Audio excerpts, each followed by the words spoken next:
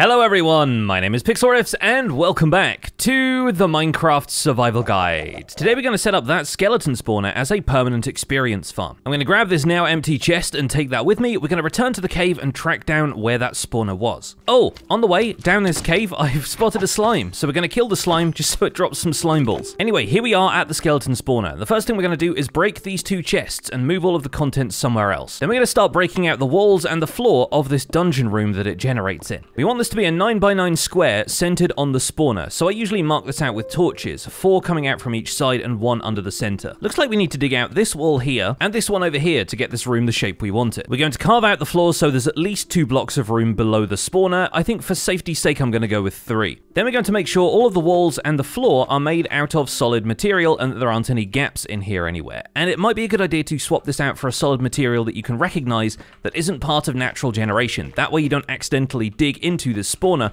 whilst you're mining around here. On one side of the room, it doesn't really matter which side, we're going to dig a 2-block deep trench. And that trench will be 9 blocks long, but on the 9th block, we're going to dig that down into a 2-block deep hole as well. If you're digging around in deep slate layers, you're likely to uncover some precious resources in the process, so we're going to harvest those, especially now we have Fortune 3. 10 diamonds from that, not bad. Eventually, we'll enclose this entire area in these bricks, but for now, we're going to pause to go and get some water. We'll start an infinite water source nearby, and we can go and grab another bucket of water from somewhere in the cave. Looks like there's a water source here we can grab, otherwise you can go to the surface or find a lake. And we're going to create a row of water source blocks that flow down towards the trench on the other side of the room. We're going to put 1 water source block at the end of the trench that will flow down towards that hole, and this is going to direct the skeletons that spawn into a water stream that will drop them off where we want them. Then we're going to dig down to exactly where that hole comes out. We're going to dig this down at least 1 or 2 more blocks to make sure... Oh, wow, there's a lot of resources here. But we're going to make sure the skeletons, when they fall down here, have a little drop that they can fall into. We're going to have them land on a block like this, so all we can see is their feet, and we can swipe at those with a sword. Then we're going to make sure we have easy access to that area from one of the caves nearby. Then with the walls around here built up to an adequate height, we can remove any light from the center of the spawner. The skeletons will notice me right now, but as we continue to build the wall up around here,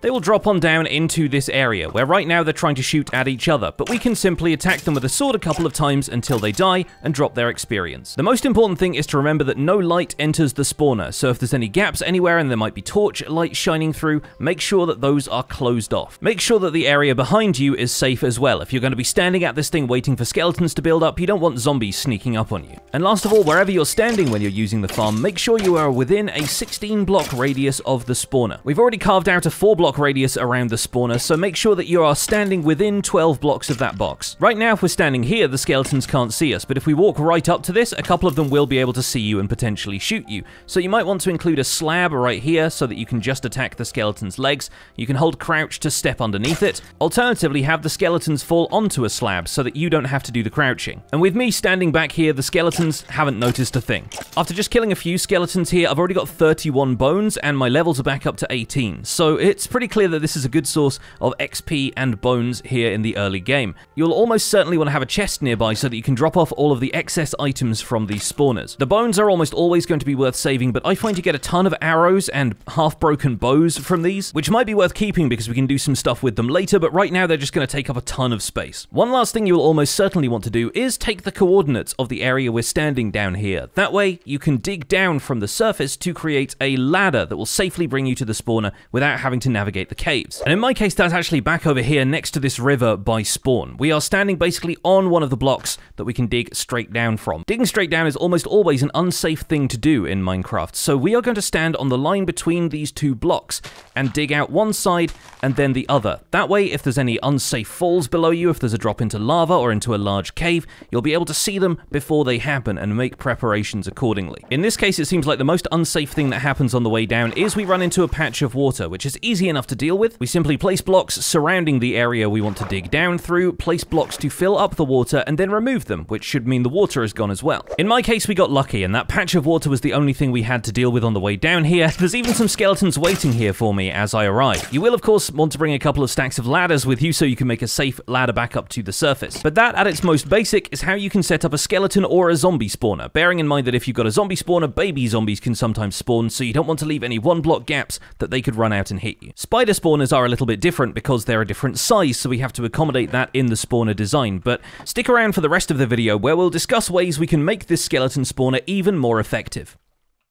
Hey folks, welcome back, and I've noticed a couple more slimes spawning in this cave, so I'm going to kill them because one of the modifications we can make to this spawner, which is going to make it really effective for us to use, is one that will require us to get hold of some slime balls. If you haven't found any slimes in a cave or a swamp yet, don't worry, I'll also provide an option for people who haven't found slime. And this option is definitely the more simple of the two, although it does rely on you having enough experience, because we're going to re-roll the enchantment table until the Sweeping Edge enchantment appears. Specifically, you will want Sweeping Edge 3. If you're a Minecraft Java Edition player, you've probably noticed on a couple of occasions that when you attack something, there is this sweeping animation that plays in front of you. You end up with this kind of swoosh of air. And that's not just for special effects, that is to indicate that you're doing a sweeping attack, which can hit multiple mobs in front of you. Unfortunately, by default, not all of these mobs are going to be hit with the same attack power. The one directly in front of you is going to receive the bulk of the attack, but the others are only going to take a small amount of damage, and you'll need to keep attacking them over and over again in order to deal fatal damage. That changes with the Sweeping Edge enchantment, which at level 3 allows you to do 100% of the damage that you're dealing to the mob in front of you to all of the other mobs hit in the range of that sweep attack. So while I'm having to effectively kill these skeletons one at a time as they appear in the spawner here,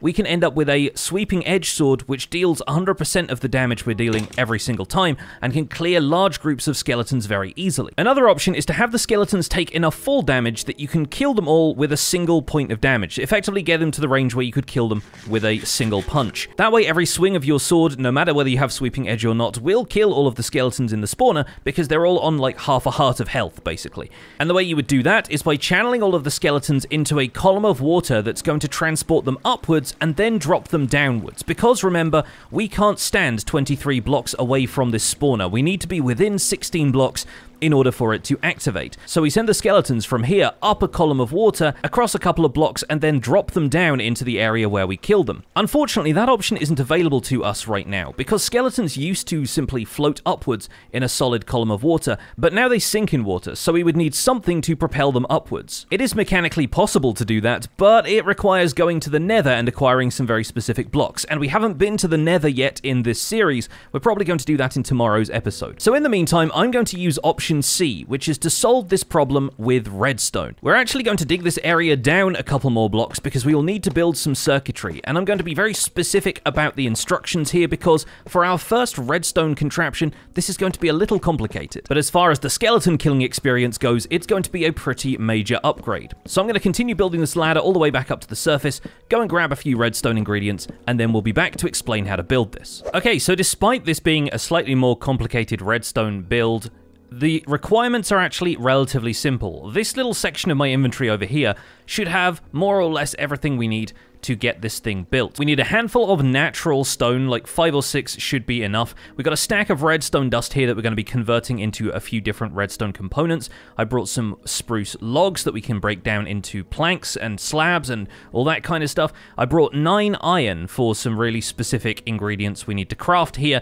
And we got some glass, because glass and redstone have this interesting interaction, which I'll explain in a moment. First of all, I'm going to close this off to make sure it's safe in here, and we're going to turn to our crafting table. We're going to break a bunch of these spruce logs down into planks. We're going to find the piston crafting recipe, and we're going to make 4 of those using whatever materials we have to hand. I'll also briefly make a wooden button to demonstrate how pistons work. Pistons effectively push blocks around, so if we power a piston with a redstone power source nearby, it's going to extend, and then when the power goes away again, it will retract. Now, normal pistons, when they push a block away from them like so, the block stays in the position it was pushed to, but we're going to craft 3 of these into sticky pistons using the slime balls. And the useful thing about sticky pistons is when they push a block, they will also pull the block back towards them. And the first thing we're going to do is dig upwards so that we have 2 blocks gap between where the skeletons are flowing in that water stream and where they are falling down here. We're going to carve out a niche in the wall and place a sticky piston in this space right here. Then we're going to leave a solid block here and place 2 more sticky pistons just below that, here and here. And after that, we're going to remove this block, because that block is going to get in the way of some of the redstone that needs to happen. I'm actually going to remove a couple of the deep slate bricks we've been using here, so I can attach some glass to the outside of this, and we can watch the skeletons fall down in here once the farm is complete. It will also be easier to see what happens next, because we're going to grab a bow, we're going to grab some redstone and some cobblestone,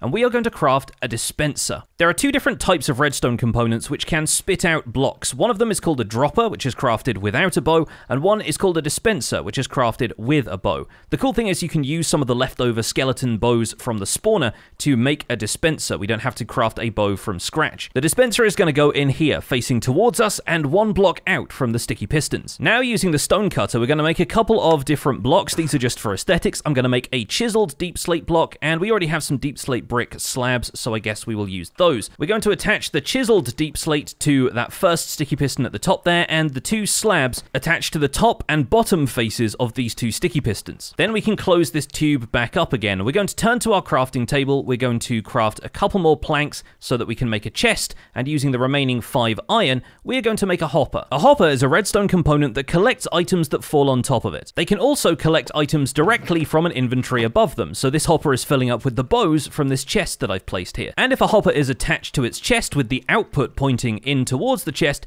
it can actually deposit items into that inventory. So in this case, we're going to build a chest alongside our contraption here, and the hopper is going to be facing into the chest. And one of the cool things about hoppers is they can still collect items through non-solid blocks like slabs. So all of the stuff I just threw in there has now been transferred into this chest. Using the stone cutter, we're going to make a deep slate brick wall out of some of these bricks I already have.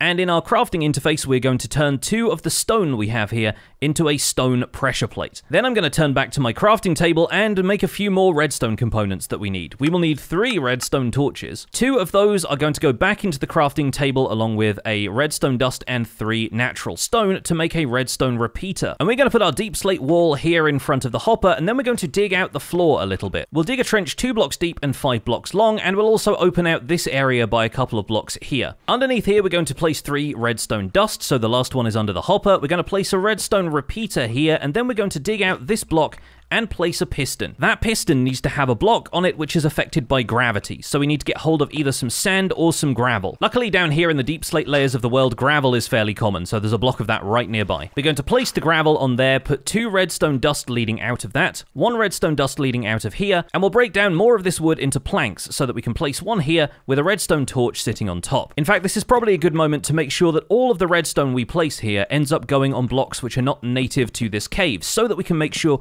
we don't accidentally displace any of it if we come back through here and dig this place up. Now we're going to dig out the ceiling of this area to make sure that we can place a few more components leading upwards. We'll craft a bunch of these spruce planks into slabs, because this allows us to create a staircase out of redstone dust. An important thing to understand about redstone dust is that while it can travel up a block like so, if you place a solid block above that, then the redstone dust here will be cut off. But if you place a non-solid block like a slab in this space, it will not. And strangely enough, even though the 2 are not connected, it is possible for redstone power to travel up through slabs. This is also true of other transparent blocks like glass. That's not what we're using the glass for right here, but we will in a moment. Anyway, attached to the side of this redstone torch, we're going to place a slab there and a slab there. We'll put 2 redstone dust on those, so you'll notice this redstone dust here curves around and connects, but the powered redstone here does not power this redstone below it. So the power can travel upwards, but not downwards when you're using these non-solid blocks. We are going to dig out the 2 blocks behind this slab here so that we can place 2 more blocks. We'll actually get the lapis out of the wall here, we might as well. We'll fill that back up again with tuff, because it doesn't matter too much if that ends up getting removed, but what we're going to do here is dig up a little further and dig out the blocks behind these pistons, because some of these are going to have redstone components on them as well. These 2 solid blocks are going to have redstone dust placed on them. We're going to place 1 more solid block here, and we'll craft 1 more redstone torch to place on top of this block. You'll notice that that powered this bottom sticky piston very briefly, and that was a short enough redstone pulse that the slab in front of it became detached from the sticky piston head.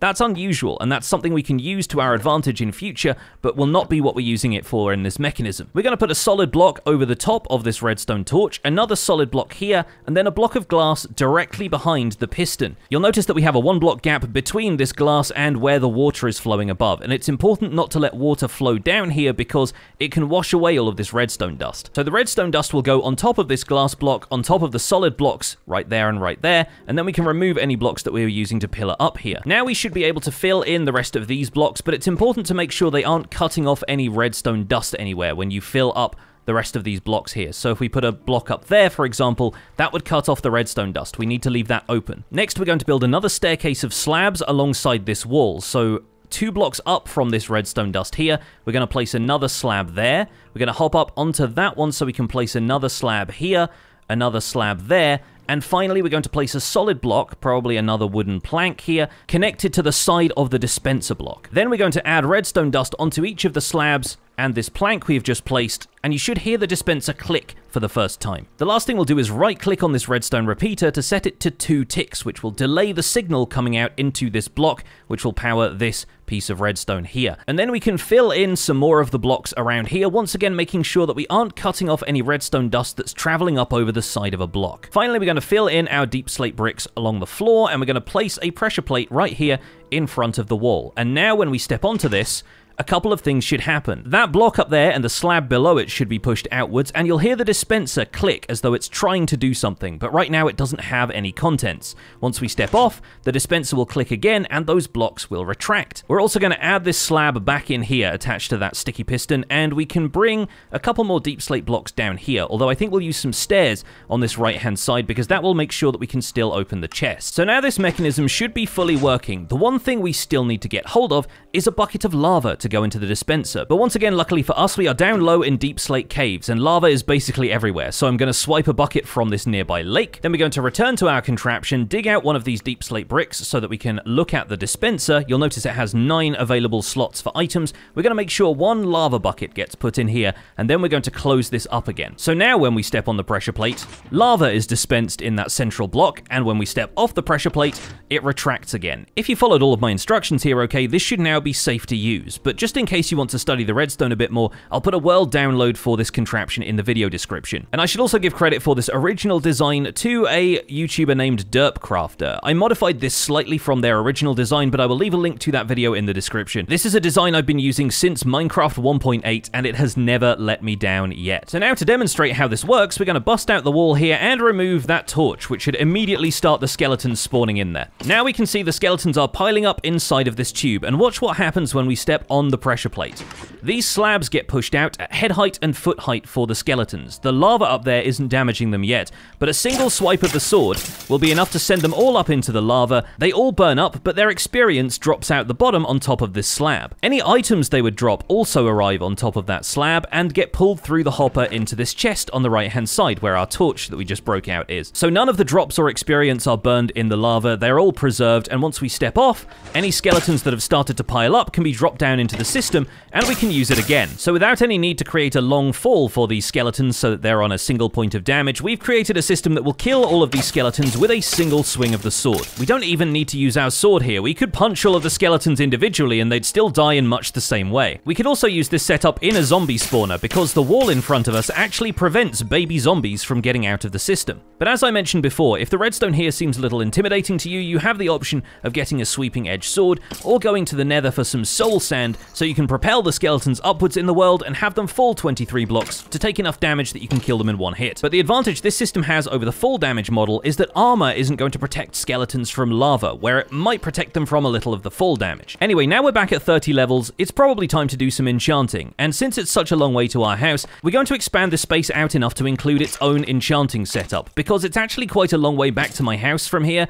and every time we reach 30 levels, I don't want to have to run all the way home to enchant stuff and then run all the way back.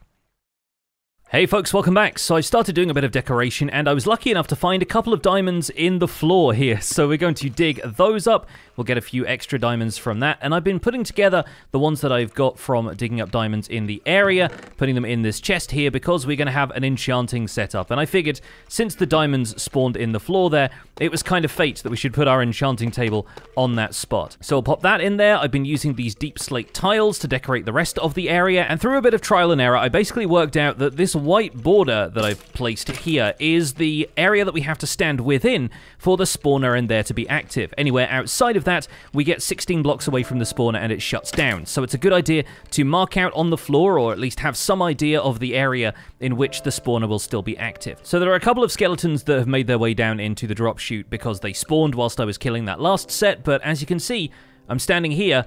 No more skeletons coming through. And one last thing I have been meaning to check is if we open up the spawner. Yep, no, it's happened. Okay. Well, those skeletons are just going to fight each other for a second, and then we're going to light up the area very briefly to deal with this problem. So the way these mob spawners work is that a 9x9 area around the spawner, centered on the spawner, is going to generate these mobs, but they can generate one block above or one block below the spawner. They don't need to spawn on solid blocks, so most of the time they'll spawn in midair and drop down into the water, unlike regular mobs on the surface which need to spawn on a solid block. But the reason we have this water clearing them out of the area as quickly as possible is because the spawner detects whether or not there are still any skeletons in this area before it decides to spawn more of them. And so if there are skeletons standing on top of the spawner block, it will detect they are there and it will choose not to spawn more. By placing a slab on top of the spawner, we prevent mobs from spawning up there, and hopefully we shouldn't end up with any more skeletons just hanging out on top of the spawner. So that should make our spawner a little bit more productive, as long as we're standing within the lines of these bone blocks, which, by the way, I should probably explain what those are. If you break down bones into bone meal and get 9 bone meal, you can recraft that into a bone block, which not only acts as a building block, but can be long-term storage for bone meal once you acquire a lot of it, which, now we've got a skeleton spawner, we have a virtually limitless supply of bone meal, which is very good news for any crop farms that we build in the near future. One other thing that's worth noting, I put a water source block down here so that we can drop directly down from the surface, and while it might be terrifying dropping about 100 blocks to reach this, if we land squarely in the water, we won't take any fall damage. So instead of the tedious process of coming down this ladder every time we return to the spawner, we can just drop down from the surface and be there almost instantly. Still takes a really long time to climb back up to the surface though, so I might put a bed down there just so I can make sure it's daytime by the time we resurface. And for the final decorative touches, I think I'm going to go back to the house and grab some mangrove wood. Okay, and a short time later, we are now basically done decorating this spawner, and enough skeletons have actually built up in here that when we end up with a couple more dropping down, you'll notice they all suddenly take damage and one of them will die. That's going to happen in just a second. Yep, there we go. And that is entity cramming at work. That is a Minecraft mechanic that prevents more than 24 mobs from being in the same place at once. If they're all standing in the same block, one of them will end up taking damage until only 24 remain. And so if we just stand here, we can passively farm bones this way, but we won't get any experience from that, and that was kind of the whole point of this farm. So it's always worth just stepping forward, making sure that the XP is taken care of, and all of the bones and whatnot will end up in this chest. My inventory's a mess right now, but I put in a bit of storage in the side wall here so that we can put in any of the bows, arrows, and bones and whatnot that we want to keep. We could always compact the bones down into bone blocks for easier storage. And of course over here we have the enchanting setup, making sure that we can enchant our tools now that we've got a decent source of XP. And you know what? We might as well do a little bit of that now. I need to put something on this shovel. The pickaxe is also showing Unbreaking 3, so let's see what we get on a shovel enchantment. Efficiency 4 Unbreaking 3, that's kind of perfect for the shovel actually. Now let's see what this brings up, just Efficiency 4, but we've got 33 levels, so we might as well give that a try. Looks like another Efficiency 4 Unbreaking 3. Well, we need to install a grindstone down here so that we can get the enchantments off some of these tools and get some new stuff going on, but